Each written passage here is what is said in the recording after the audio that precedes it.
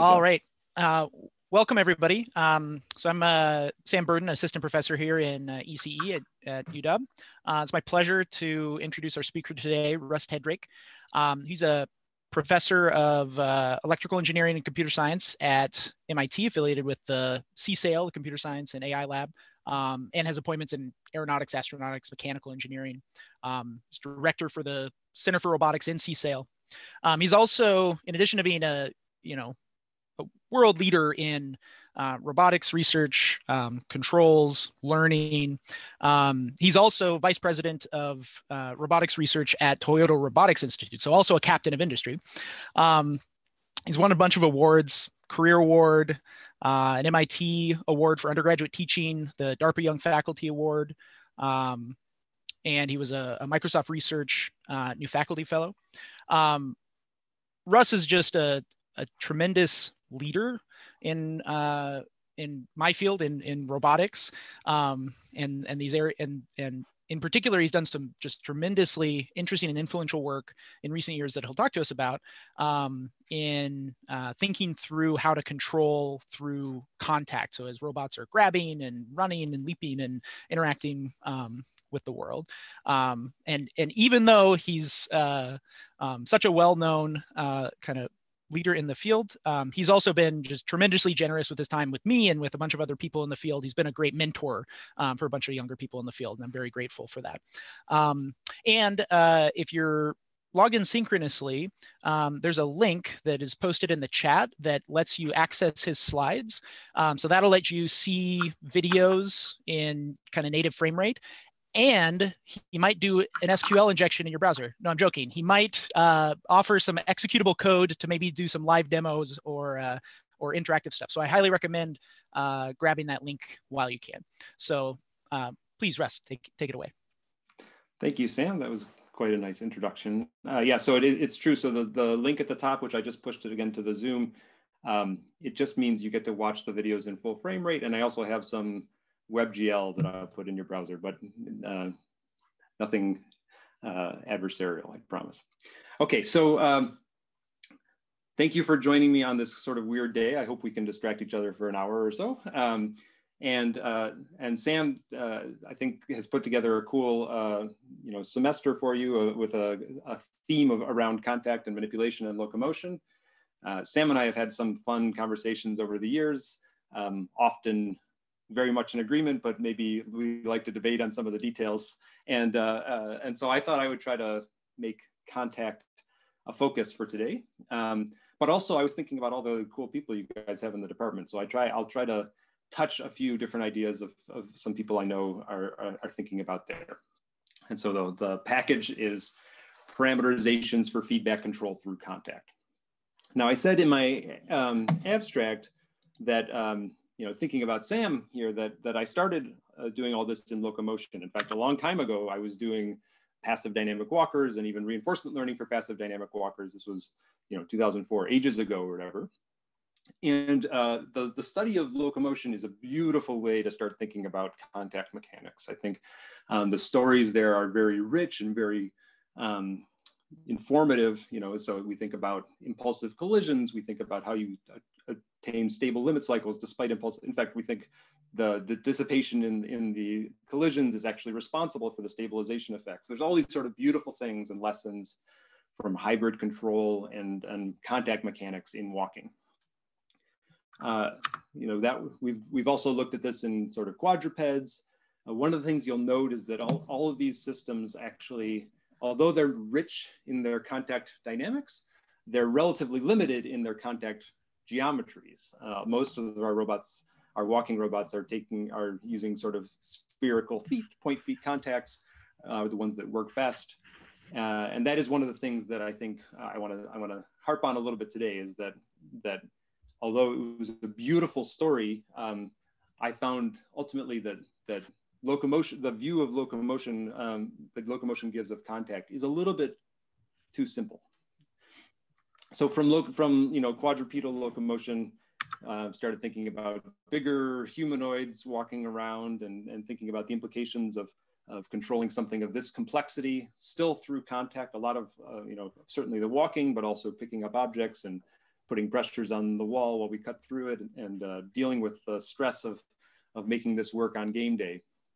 And this really had a big influence on the way I thought about the feedback control problem. So first of all, it's a beautiful feedback control problem. So this is a model-based control, but clearly not a detailed. There's no model of Andres jumping on the back of the truck, right? There's a quadratic program solving for a balancing controller at a 300 hertz or so, and this thing was actually incredibly robust, incredibly stable. This is the beautiful things that you can do with control theory. Okay, but it also got me to realize, there was sort of this constant complaint I had about the way we were doing control and locomotion, which was that we're very dependent on state estimation. And actually, I somehow forgot to include the video of our robot falling down in the DARPA challenge, but I'm sure many of you have seen it. But one of the things that happened on this robot actually while it was getting out of the car was there was a glitch where the tailbone of the robot hit the seat in a time we didn't expect.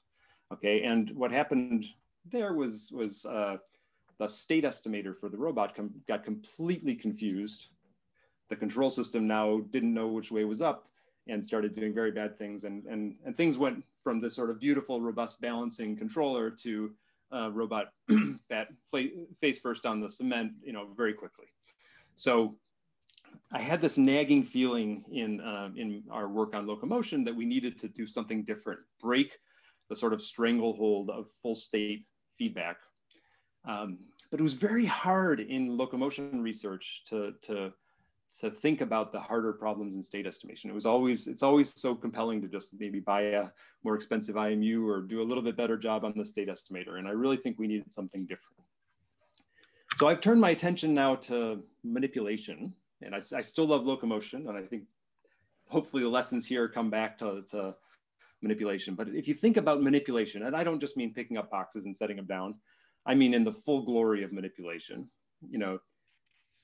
how the heck do you write a feedback controller to do this, right? What is the state in this system, right? Is it some approximation of the infinite dimensional string in the rope? Is it some topological state of the rope? Do the contact mechanics, if I just make a simulator, is the state, is that something I can just extract from the state, or is it very task dependent? Is it very perception dependent? How does the tactile sensing in my fingers work? This is like, instead of just saying, oh, I could maybe solve the problem with a better IMU, this one just breaks the stack. I don't know how to solve that one. We're trying. I mean, this is your first injected WebGL thing in your browser here. So hopefully you'll have seen this. This is now a 3D visualization that has a simple example of a search we do to try to find, with policy optimization, to try to find a shoe tying behavior for two, sort of scaled kukas or a ridiculously big shoe. Okay, but we're trying to solve these really hard problems and just starting to get our head around it. This is a work in progress, a story I hope to tell soon, but it totally breaks our standard control pipeline. So how do we do rigorous, interesting, control that I could deploy for a problem like that? It turns out, I can't help but say, like, even simulating contact is way harder in manipulation than it is in locomotion. In locomotion, you tend to have like the inertia of the robot and there's some stiffness in the ground, and you kind of tune it up once and you're good. If you have a robot hand interacting with, first of all, much richer contact geometries and a whole variety of inertial scales and the like, we've had to do a lot of work. Emma, of course, has done a lot of work too. We've been changing now to even, we're thinking about volumetric forms of contact, where this was a simulation that showed that the entire mesh of the finger and the skittle are being sort of dynamically computed in order to find a surface integral to compute contact forces instead of just trying to approximate it with point forces, which ultimately gets you into lots of trouble. So there's a whole bunch of stuff that happens that I think, manipulation is not as rich as locomotion in some cases, but in some ways it's just super good and super rich. So I want to take you down a little bit down the road of thinking about what does control for contact look like in this space for manipulation, of tying my shoe, of doing crazy complicated tasks. And when I say, feedback control through contact with the robot arm, I just need to be super clear. Like, the interesting part is not feedback control of the arm. If we want our arm to move through some position in space, even produce some forces on the world, we sort of know how to do that. What's interesting is trying to do feedback control to control the state of the environment in this case, right? So even if it's a little red block in this cartoon, or if it's a shoelace, that's the state that I'm trying to design a feedback controller to regulate. And it's very hard because you only get to do that through your contact forces. So before we dig in too much, it's reasonable to ask, do we actually need all this feedback control? Because a lot of tasks in manipulation actually are very easy. And it's reasonable to say maybe open loop stability is enough. If I can just do very good planning and come up with sort of, open loop robust control, then maybe I'm good. And there are examples of that. We've seen a lot of that. People make very intelligent grippers that can basically pick up almost anything with very little, it's basically open loop, right? This is just one of a whole lineup of intelligent grippers. But I think there's, it'd be very hard to, for instance, button my shirt with a gripper like this, right? So this is a form of manipulation that's super good, and super useful in industry and the like, but I don't think it solves the, you can't go through life sort of with a hand like that. They're very good for sort of enveloping grasps. And I think for more dexterous manipulation, we don't know how to do that yet. And I think if you really look, this is just a fun video that Matt Mason and some of his colleagues did a few years ago, just high-speed video of someone in the convenience store. And if you watch yourself, it's very hard to do it, watch yourself. But if you even just watch anybody on high-speed video, there's little signs, like right now, right there. So she just sort of missed the put down. And there's just a little bit of feedback saying, oh, no, I got to readjust and push it back down. I think these things happen all over the place. I think, when we're picking things up, the contact interactions are actually very different than what we tend to write for our robots. We tend to think a lot about staying inside the friction cone. And, I don't think stiction is a big constraint here, right? This is, sticks slip all over the place. There's constant interactions. There's tactile sensing. There's constant adjustments, constant feedback. And I think it's really, I have to believe that feedback, if we get it right, is going to open up what we can do in manipulation. By the way, please interrupt, ask questions anytime. You could also question, maybe it's already solved, right? So we've seen some awesome examples of people throwing, deep reinforcement learning at the problem. And honestly, for me, I think it's a little hard to understand how solved the problem is in these kind of examples, but I think it's unquestionably amazing and good that even the level of control that we're seeing in these videos comes out of a pretty simple recipe of making the simulator. I mean, that's not an easy step. Writing the cost function, which I think in this task is okay, but in buttoning my shirt might still be very hard. But then to just do deep policy gradient and get these results out is something sort of amazing. And I want to think about that with you a little bit. Like, should we expect that to work? Why or when does gradient-based policy search work? And I don't have the answer, but we can push on it in a few directions. Right. So if you look at the way that they describe the work, they use a particular, they use straight policy gradient, PPO, proximal policy optimization, and it has become the default reinforcement learning because it's simple and has good performance, right? But people are writing deep network representations of the controller and doing basically vanilla policy search to get this. And it works very well.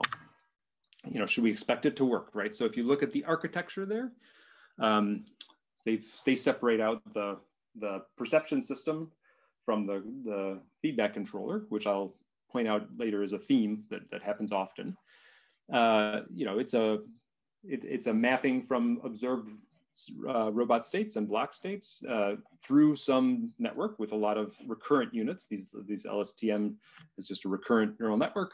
Okay, it's got a 1024 layer ReLU network and then 512 recurrent networks.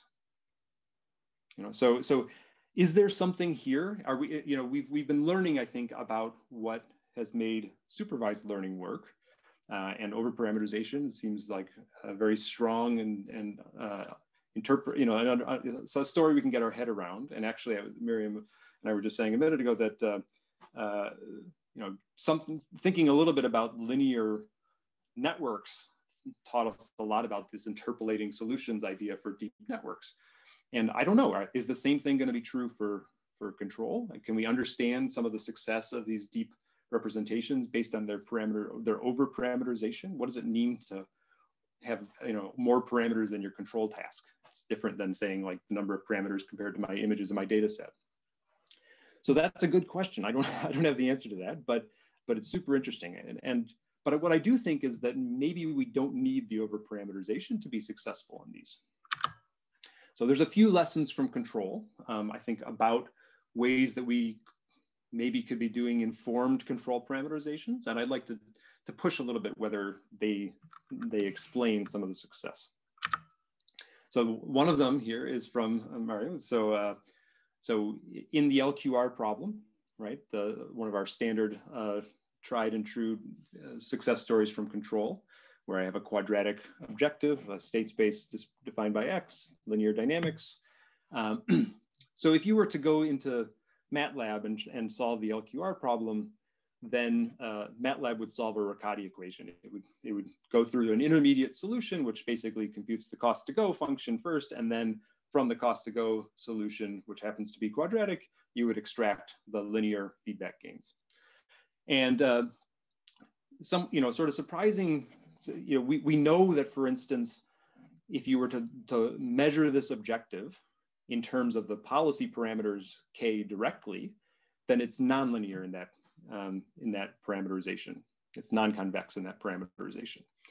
So the question is, if I were to just do policy search directly in K, does that work? And Mariam shows, yes, you actually can do policy gradient on these LQR problems and expect that to work.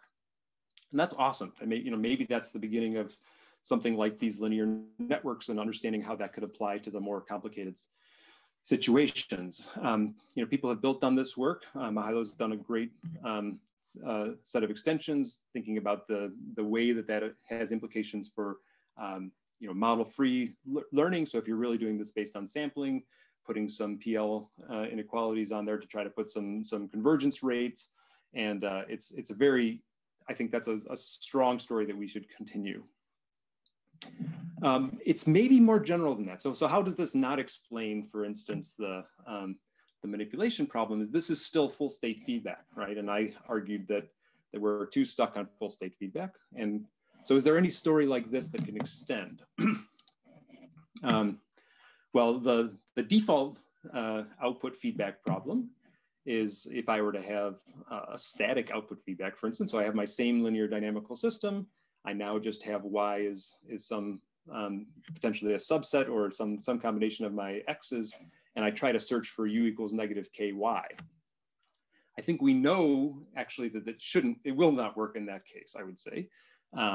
We know that the static output feedback problem is hard. It's in particular, the set of stabilizing K is a disconnected set. So that's the root of my statement that the policy gradient shouldn't work, is that you could be in a controller K that works fairly well, but the optimal solution, in order to get to the optimal solution, you might actually have to go to an unstable set of parameters K in order to get back. Okay, so there's a counterexample, I guess. I mean, the one I put up here is a particularly simple one because Y is a scalar, U is a scalar, so K is a scalar. And if you wanted to just verify it, you can go through and look at the closed loop eigenvalues for a handful of k's and see that it actually has to go unstable in order to get back. Okay, so the set of stabilizing k in this case is a disconnected set. Okay, so you know, policy search works in one case, policy search doesn't work in another case. Where does that put us? Okay. Output feedback more generally, I mean, LQG, H infinity, we do have some convex parameterizations, right? So there are cases where the set of stabilizing k's is a connected set. And there's different parameterizations that work. I mean, the basic idea that you could have in your head is that what you need is not a static output feedback controller, but you need a dynamic output feedback controller. In LQG, that output feedback controller would be the Kalman filter, for instance, and then the LQR controller. If you're searching over the dynamic output feedback controllers, then the problem is of course, at one limit, it's the static. If you increase the size of your estimator, the number of states in your estimator, something amazing happens when the number of states in your estimator matches the number of states in your plant. Then the one really ugly constraint, the rank constraint, disappears or becomes effectively inactive, and the problem is convex again. Okay, so there are cases where if you have a dynamic output feedback controller, you would expect Merriam's results to sort of extend, I think.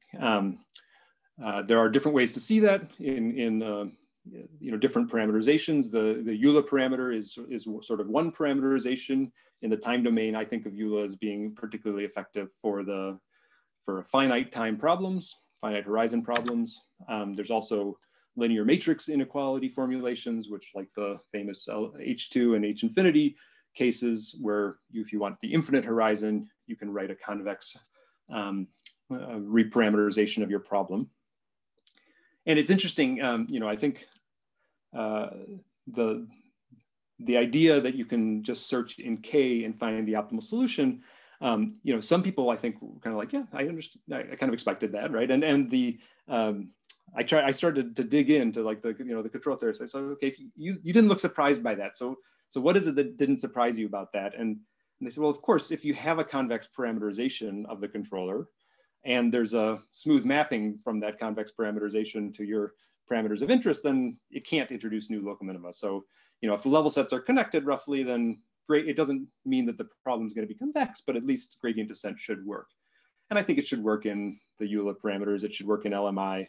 The existence even of these convex parameterizations suggests that that policy search should work even in the original parameterization. But these are still for linear systems, right? So I think a big question is how general those observations are. Can we infer something about AlphaGo or OpenAI cubes? I don't know.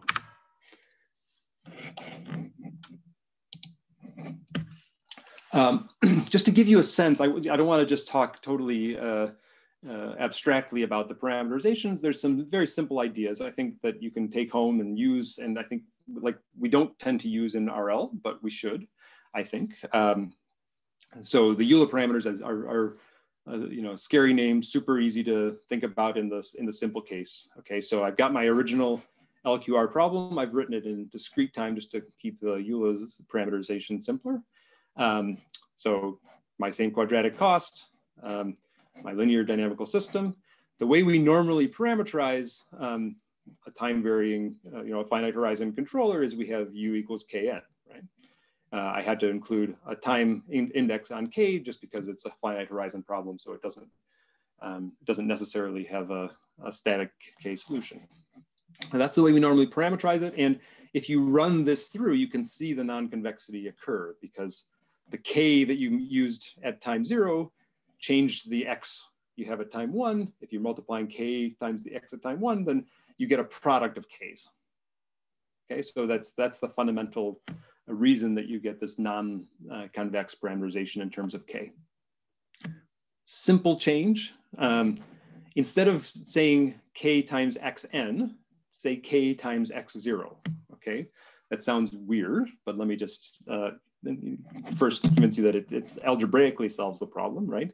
So if I were to just write my control decision only as a linear function of the initial conditions, then now it breaks the product, and I get a sum of k's. The k's do not multiply on top of each other. I have k all being uncorrelated. They're all related to just the initial state. Now you think, okay, that can't work if there's like disturbances or noise or something. So that's true. And the way that you address that is you put in a disturbance-based feedback. So you have k times x0 handles your sort of nominal case. And then any deviation from that nominal expected trajectory gives you a disturbance, but you write it relative to the expected nominal. And that can still be, if you're only adding in k times your disturbances, then that can still be completely convex, okay? So there are lessons from control that I think we should be embracing in RL. And they can work for output. That idea, I wrote it only in the simplest form. It can still work for output feedback too. And the simplest way to see that, I guess, would be to say, I've got an input-output dynamical system here where my y at the next time is some linear function of the history of y's and the history of u's plus some error term. And the way you do this disturbance-based feedback in general is you have your nominal u times some big K matrix times the error, the initial y, and then the errors at each time. Okay, so it perfectly works for disturbance-based feedback. And I think that's closer to a parameterization that we could be using in our, let's say pixels to torques kind of control. There's a couple nice examples of it. Sadra's done some, Max Simchowitz has got another one, and bringing in some of these cool ideas from improper learning and from online optimization into the world.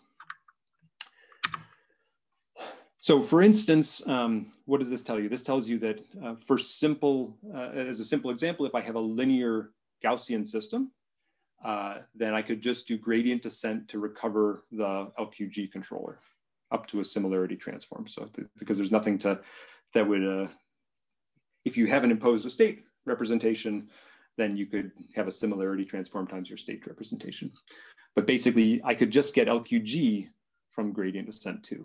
And I think the robust controllers and the like also. So that's super interesting. And I hope that work continues. And I hope we can see if it actually tells us something about the really complex versions. Just because you can search over K directly though, doesn't mean you should. I think there's more questions to ask, like what Mihailo's been thinking about is, like these convergence rate questions. Is it better to search, if I know a convex parameterization, should I search in the convex parameters or should I search in K directly? I think the answer is more subtle. We've looked at this a bit. The answer is more subtle than I thought. I would have thought that if you have a convex parameterization, you'd almost always win by searching in it. But you can find examples, simple low dimensional systems where it's better to search in K. You can find systems that it's better to search in the covariance matrix. There's I think it's a complicated story, but I hope that we will have a near future where we really understand that story well and have specific recommendations of what's the right way to parameterize your policy. As a simple example of something that you might think would be better, like the set of stabilizing K, even if it's connected, is still non-trivial. So like if you want to find your initial K, that could be annoying if your system is very unstable, right? You could imagine if you had a model, for instance, it'd be way more convenient to search over Q and R, because if I just set for any Q and R that are positive, now that's a trivial parameterization, any Q and R that are positive, I call MATLAB, I get a stabilizing K back, right? So that's way easier to work with than just sort of searching randomly in K. But it's not obviously better. So there are cases where you can make that numerically bad and that actually searching for K directly is better. We did some work actually a long time ago about looking at the difference between searching in Q and R, looking in the Euler parameters, looking in K, in RL. It was a very early study, but I think there's more work to do there. There's still a big gap though between these results and sort of the results for control and contact, right? So contact inherently means that if there's a discontinuity, you know, it's not a continuous linear vector field. There's something more complicated going on. But I also think we tend to make the problem harder for ourselves. So this is a place that Sam and I have talked a lot, you know, so you know, Sam says it should be smooth, you know, that if I have, you know, especially in the limit of like a massless foot, you can make everything beautiful and good. I'm going to go with a different one here, which is that, you know, I think control has a little bit focused on the worst case, right? And asking for an algorithm to you know, a policy search or whatever it is to work for, you know, all A, B, and C of some particular size is like a really hard problem to solve, right? And if you say, here's a particular A, B, and C, I like policy to search to work for that, that's maybe a much easier. Maybe the world never gives us the ones that have like poles and zeros interleaved in sort of terrible ways. And you know, actually the real world is pretty simple. So I think there might be something about the way we describe the family of problems that we're trying to study. And control, I think, has been conservative in that regard. And RL is just building a simulator and doing some domain randomization. And that's my set of systems that I care about, and I'll search that. And there's something really good about that, I think. I also think there's something really good about trying to do multiple tasks with a single controller. I think even lessons from trajectory optimization, it was very acute for me in trajectory optimization. You could have a trajectory optimization problem where you write down your cost function, it looks reasonable, you've got a particular dynamical system. The solution that you get out is this like quirky thing that you didn't really want, okay? If you just ask that same trajectory to be robust over a lot of different parameters, then those quirky, strange solutions tend to disappear. And you end up, I think, having a better cost landscape, you know, not necessarily convex, but at least nicer. Okay, and I think some of that must be happening in the RL world too, that somehow by just asking for the same controller to work over many tasks, I think the landscape is different and probably friendlier. But I don't know exactly.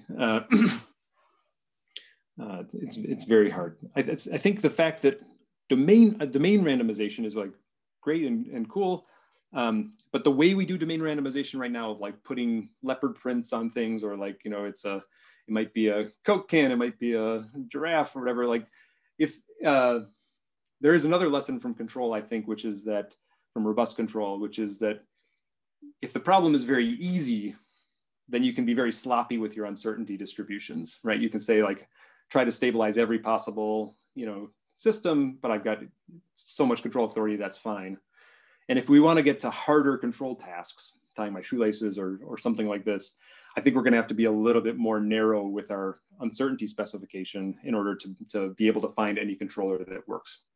So I think we'll have to do, I think we're probably, as we evolve into more complicated tasks, have to do a little bit more careful domain randomization.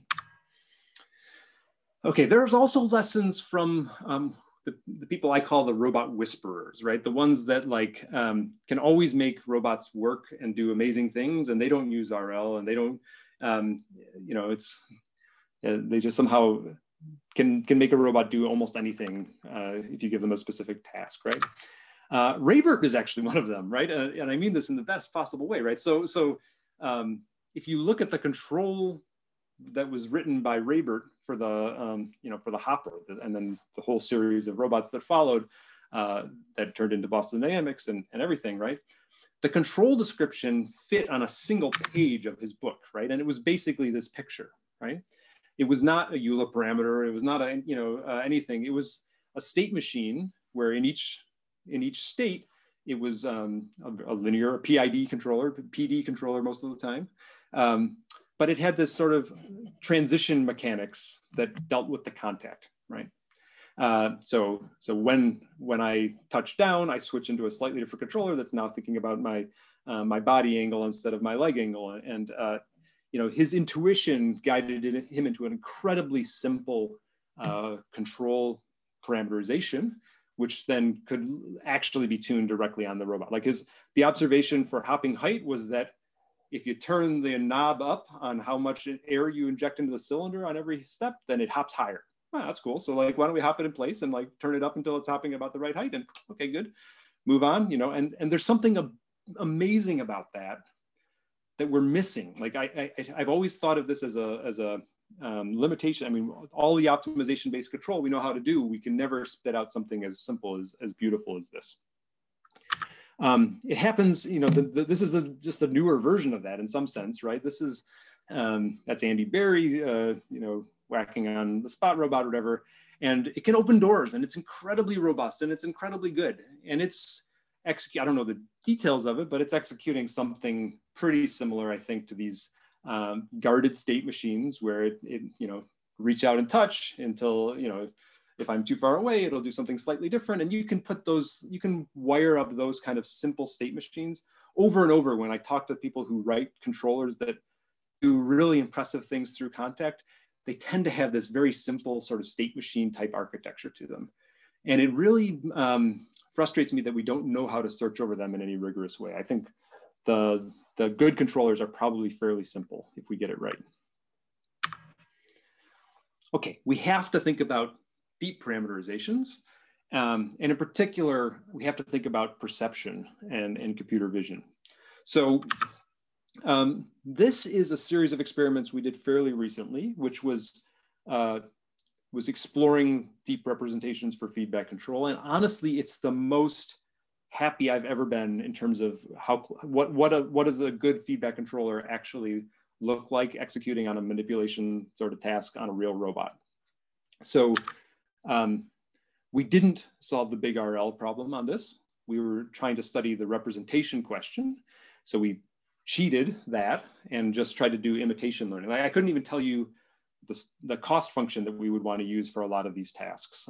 But if the cost function is just copy what Pete does with his teleop interface, or if I have a simple controller that exists that I just want to clone into my deep representation, then that's a very well-defined problem. And it's a nice one, sort of an acute one for studying the representational questions separate from the synthesis question. Okay.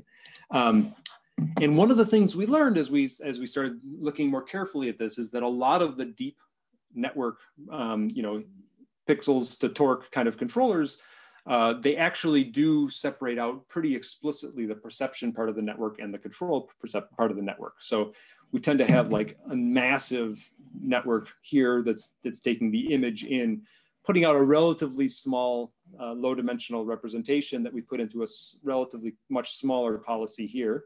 This would be like the joints of the robot that come in at the last sort of part, and some latent representation Z.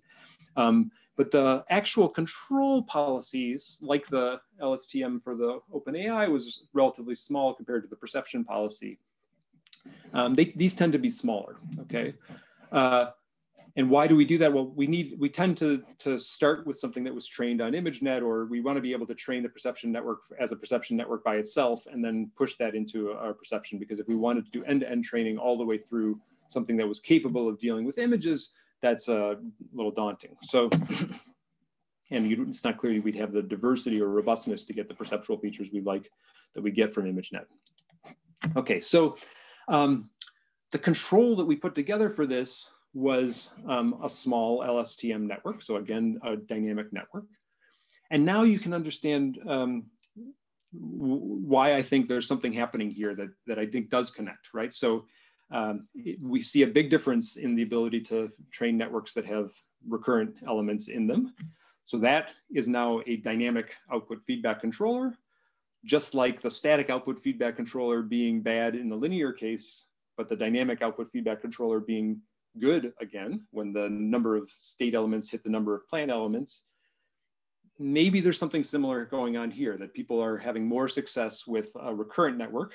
The problem might get easier, not convex, I doubt, but somehow better when you have a dynamic network in the loop.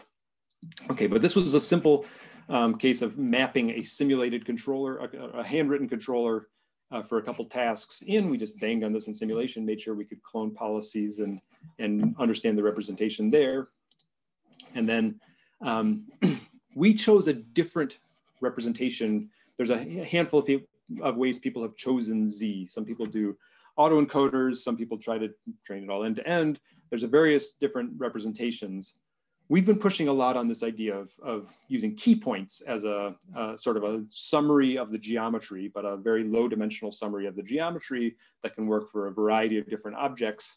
And there's a couple different ways I'll show you that we make the key points, okay? But we, again, have a big perception network that's trained to go through and output a handful of key points, which are, you know, can be defined even for deformable objects, okay? And then put it into a relatively smaller network with these LSTMs.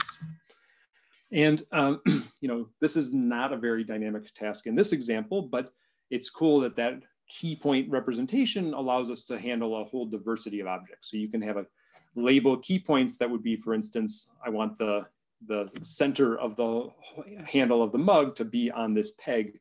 That's a pretty good task representation. And we could suddenly start manipulating a whole variety of mugs in order to get them onto the peg, okay? So it's a useful representation bottleneck for us. It also connects very well to success people have had in deep learning. It started with human pose tracking. People would start doing key points, but lots of people use key points very successfully in computer vision these days. You know, the one example I just showed, we just labeled a handful of key points. That was actually human supervised labels on just a small data set. And then we could say, okay, the task is to just put that key point on the rack, basically. But the other thing we've done is try to do self-supervised key points. And that runs through this technology of dense correspondences, which, so Lucas is now at NVIDIA with Dieter. I think he's a neighbor of yours, if not a colleague. He's great, you should definitely talk to him. And actually the work built off Tanner Schmidt and Richard and Dieter's work on dense correspondences, okay? But the core idea behind learning self-supervised features for more complicated objects was to learn these dense descriptors. So what you're seeing here is an image that's almost frozen. There's a mouse that's just we're putting our mouse over some point in the hat. And what we're showing you here is our best guess at where that same point is, the corresponding point. Okay, this is the perceptual correspondence problem.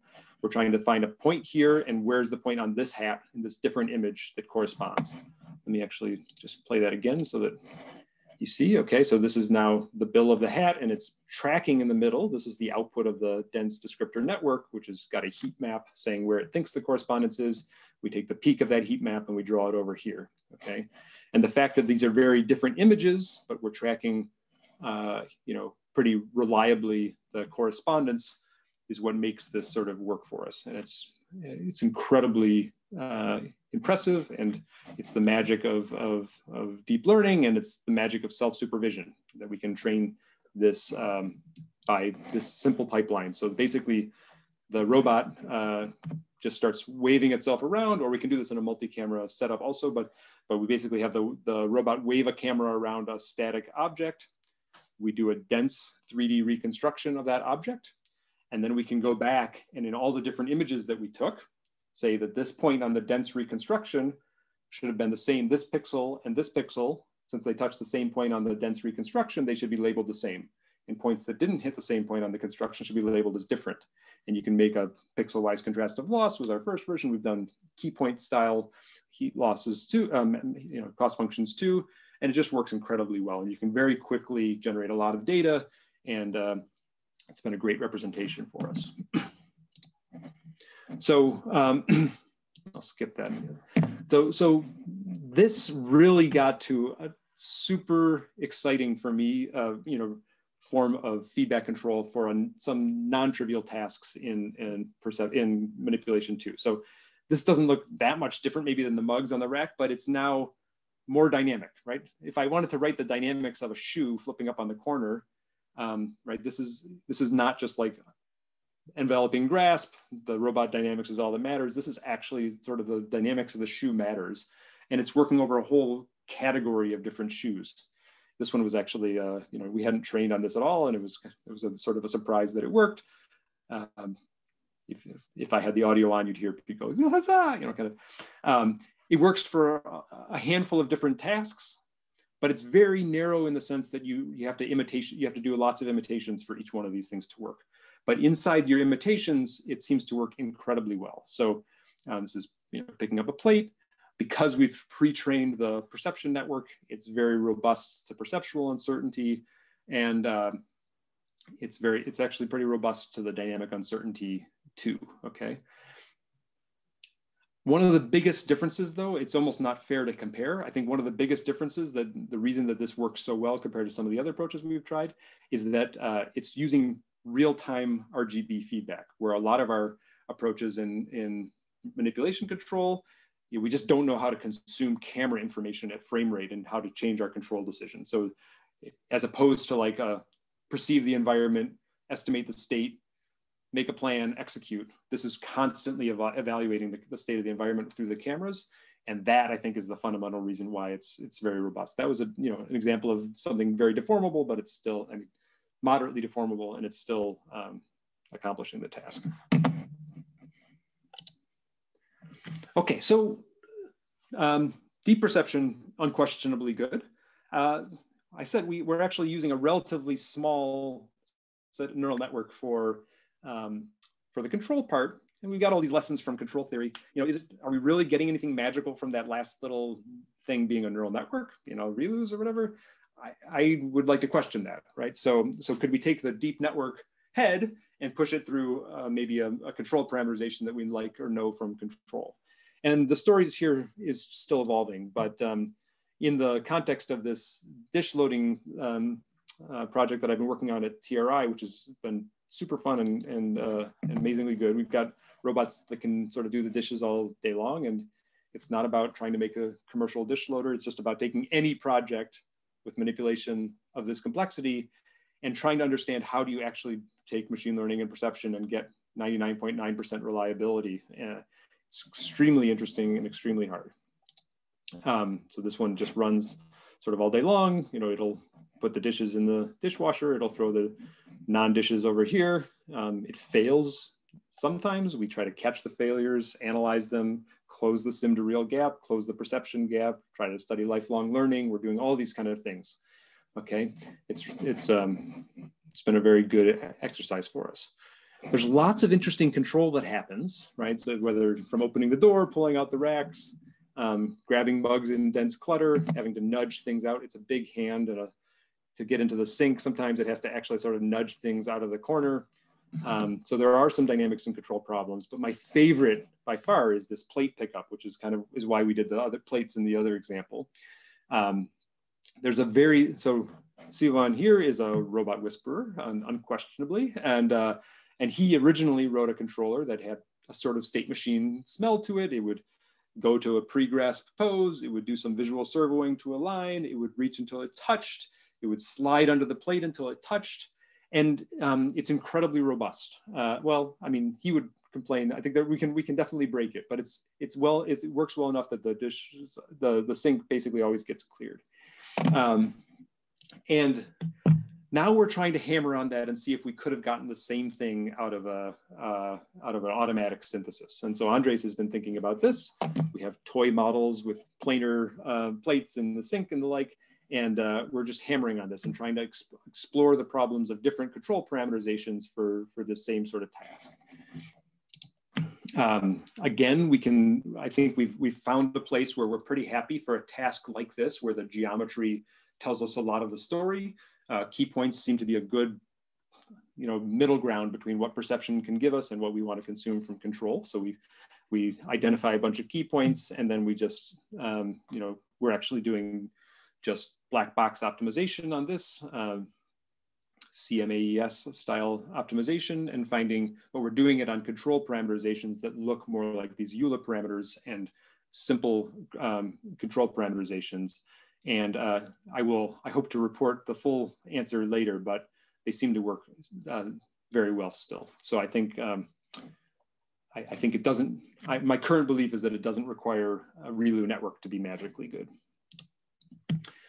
There are other lessons from robotics that I want people to embrace. I know I'm getting towards the end of the time here. So force and impedance control is an amazingly good thing, right? So this is an example from the class I'm teaching right now. So I was talking about bin picking, and we had a I just had them drop YCB objects, thank you, Sid, and all, YCB objects from the sky into a cluttered bin, and then talked about the standard approaches to grasp synthesis and grasp optimization, and we try to visualize everything.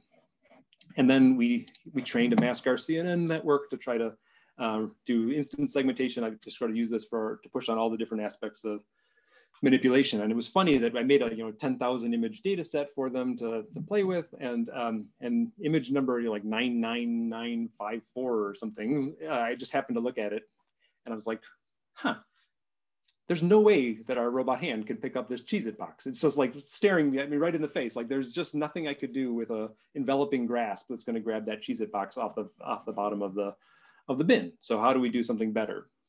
And I use that as an example to talk about force control. And maybe I can even give you a super short example of the type of way I've been trying to teach remotely here. But normally, if we had more time, I would actually make you run this yourself. But here's a Cheez-It box. I cut the side off the box off so you can see better.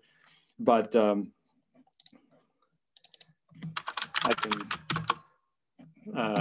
can show you, I've replaced the hand with a point finger just to make the math a little simpler. But I've written a controller that reasons explicitly about forces. So, so there's some friction cone that we estimate. We can be very approximate. We talked about how approximate it could be. And I'd like to somehow make sure that the corner of the box over here stays inside the friction cone. And I've written a little controller that say you're allowed to move the finger around, but it's only under the constraint that you never produce a force on the box that exceeds that friction cone. And so we have a controller now that can sort of do amazingly cool things with the box that I think you would be very hard to do with a position controlled interface, right? So, so I can just write like a 2-line controller that, for instance, just pushes the box and then applies a force just with a PID control in the orientation of the box, reasons about the contact forces, never exceeds the friction cone, and I could have rotated that box up, but it required something a little bit more than just, a little less naivety about the contacts. But there are other things that we know that are beautiful and good from control too. Impedance control is another one, stiffness control. So this particular controller requires some knowledge about the friction cone, but there are other ways to parameterize it that require very, very little. So here's an example of writing the same controller. Now I've made the box transparent. I've made a virtual stiffness controller that goes here. And I should have done that in 2 parts. I was trying to rush. But basically, if I were to tip up the box at the end and I wanted to think about the position or the way that the finger had to work, if the box was rotating up and I had to watch for the moment that that force slipped and suddenly push down right at the end, that would be like super hard to write. But if you write an impedance controller, you can just say, make yourself act like you got a rubber band pulling you towards this point in the world. And you can do that without any knowledge of the box. And it can do really complicated tasks really easily, okay? So something like that has to be part of the story too, I think. And in fact, you can take those key points, and if you just estimate the key points of the object, and now think about the forces that you're applying at the end of the object, and do something like impedance control at the end point of some unknown object that you've picked up, it works sort of shockingly well. So there's deep learning for the key points, but a very simple controller now that can do all these peg and hole insertions. It can do a bunch of different pretty complicated contact tasks over a category level of different objects, just using force control, basically impedance control. Okay, so in previous times I've talked to this group, I've talked a lot about sums of squares optimization. I've talked about mixed integer convex optimization, and actually we're still working on that. And we have some new results coming out from both of those that I'm actually super excited about. I see that as the evolution of where I hope we can do things better than stochastic gradient descent in the long run. And I think it leads to more understanding. But I do think I wanted to sort of give something different this time, because I really think the right formulation for control through contact has to reason about the limitations of perception. and the sort of rich distributions over tasks. So for instance, the reason that Siwan wrote the dish pickup, or Mark wrote his incredible balance hopping controller, they both had some very rich understanding of the diversity of different situations that controller was going to find itself in. Looking at the instantaneous state and thinking about an instantaneous trajectory, in some deterministic way of the task, is not going to achieve the same levels of robustness. So we need something more. And I'll skip the last part, but I'll tell you quickly about model predictive control. So you might ask, so why explicitly represent the policy? Why not do a model predictive control? And we've been playing with that too. So in the key points world, the last thing that Lucas did for his thesis was to see if we could take those key points and just learn a forward model of the key points. So you just learn the key point dynamics as a function. It basically has to learn the geometry and the contact mechanics of the hand pushing, but the thing we're using as our state representation for our forward model is the location of some key points, and we're representing that in a deep network, okay? And then can you take that and do model predictive control on it? There's a very weird thing about model predictive control on deep networks is that people tend to just do gradient or genetic algorithms on it, right? So Byron, the MPPI work that Byron did was the best that worked the best for us, and we used it here. I still think we shouldn't be doing such random search on these representations when we're all done. Okay, so this worked pretty well, and it could solve for a much more general class of tasks where you did imitations, you did a bunch of sort of teleop demonstrations to learn a model, but then if you had a slightly different task, you could avoid redoing the imitations for all those different tasks. Okay, I do think you can train and predict dynamics even for contact problems in a deep network. I would not deny that you can do, basically represent the contact dynamics in a deep network, but I think planning and control is still hard. So I'll finish there and jump to some summary here at the end. Okay, I think control through contact is very much an evolving storyline. For me, manipulation has forced some of the big questions on control through contact. I think these limitations of perception and the diverse contact geometry mechanics over a range of objects, I think that's the good stuff, right? And I think we need very approximate models that we can reason about quickly and approximately, instead of very accurate ones like deep networks are giving us very accurate ones, but they're too complicated to be able to reason about. So there's maybe a battleground of the deep networks versus the Rayburn controllers. I would love for those two worlds to come together. I'll stop there and take any questions. Sorry, I went a little long.